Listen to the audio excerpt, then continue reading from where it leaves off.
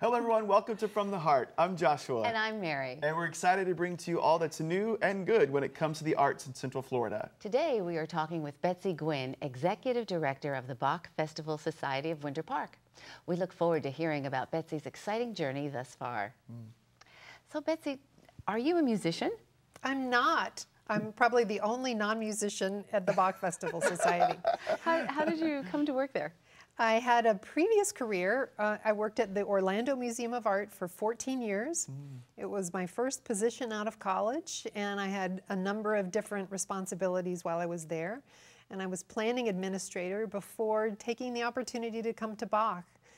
And really, while I was very nervous about taking the position without having a music background, certainly I was very upfront about that with Dr. Sinclair, I think in hindsight has been a benefit to the organization. Absolutely. Because I'm able to articulate what we do to an audience that may not have a strong music background.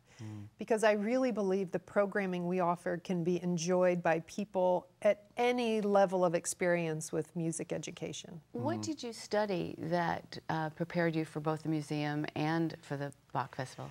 My studies in college were visual arts and art history, so very much on the visual art side. Okay, so you are an artist.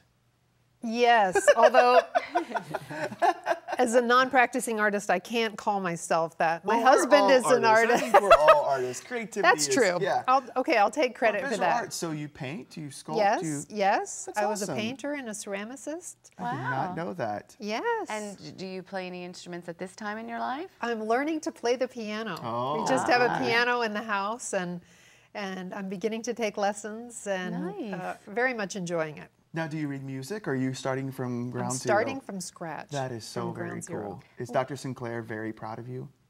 Does He's he know? incredibly encouraging. That's- Yes, yeah. incredibly Of course he encouraging. is. Getting ready for that audition for him, right? No, I won't be auditioning anytime What were you soon. like as a child? Were you constantly making things and painting? I think as just thinking creatively and absolutely exploring with different mediums. But I really found that in college, it was the artists and that art community that I identified with. You know, they were looking at something not for prestige as much as self-realization. They were looking and asking questions, and I very much identified with that. And somewhere along the line, you emerged as a leader to lead these creative artists into more of their work. How did that come about? I think that was just a natural outcome of my skill set. And it was clear that I wasn't going to take the path of being an independent visual artist, somebody that felt absolutely that that's what I had to do every day when I woke up in the morning. And my job at the museum gave me a lot of opportunities to create budgets and projects with co-creative people, leaders of our development, marketing, and education and exhibition staff. And I took those skills of bringing these people together and crafting stories and opportunities, and I brought it to the Bach Festival and have never regretted my decision. I'm just enamored with the cultural community, all the people that give their time and talent to make it what it is. It's just an incredible group of people, and I'm so proud to be part of it. Well, you're a great leader, Betsy. What do you think are some of the accomplishments that you've been able to help the Bach Festival Society with? What are the things you look back at your journey so far there and that you're really proud of? Well, certainly we've had some extraordinary celebrations, and I was part of our 75th celebration. And our 80th, which we recently completed. We're getting ready to do a composition. We've engaged two artists, Paul Moravec, a Pulitzer Prize-winning composer, and Terry Teachout, who's an author and Wall Street Journal critic. Two extraordinary artists in their own right are working with Bach to compose a new work honoring John Sinclair's 25th season with the Bach Festival. But also leading the organization, I think, during the very difficult times of the recession and keeping a program going, staying within a budget that we can afford. What was your secret to doing that and keeping morale up? hard work and a sharp pencil and a good and an excellent artistic director, and a partner in that really knew where we could cut corners and where we couldn't. And I feel grateful that I'm hopeful that all those difficult years are behind us and we have a bright future, and we've got some exciting programs coming up. So tell us about Betsy outside of the Bach Festival Society. What do you love to do when you're not being an executive director? So I'm a mother. Not that there's much time for anything outside of that. But I'm a mother with 2 boys, 10 and 13, one of which is a Howard Middle School student, which is the Orange County School of the Arts.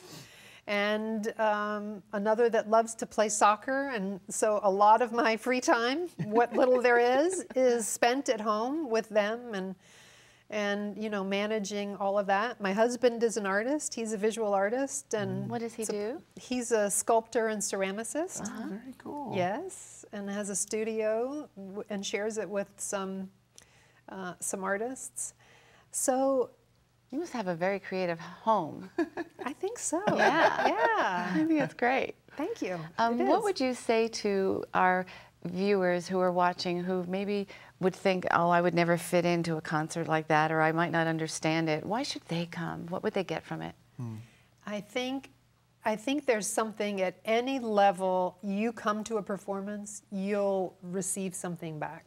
So certainly it's different depending on your understanding of the repertoire or the artist performing or the time period in which it is being performed. But I think it's our responsibility to make sure that we give you the tools to learn as much as you can. And we do that through our website and giving bios on our artists and as much information as the repertoire, so you can digest that on your own in the comfort of your home and then come with a little more perspective.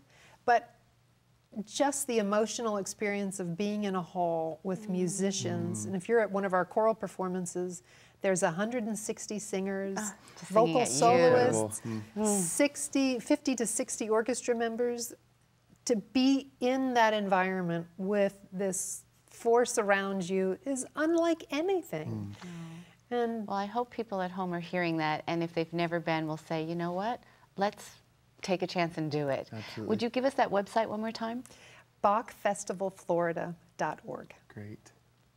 Well, thank you so much, Betsy. Thank you. Wish we had more time to talk, but unfortunately we don't. Josh and I will be back shortly. We're going to have a conversation about the future of Bach Festival Society of Winter Park and Betsy's own creative future. From the Heart.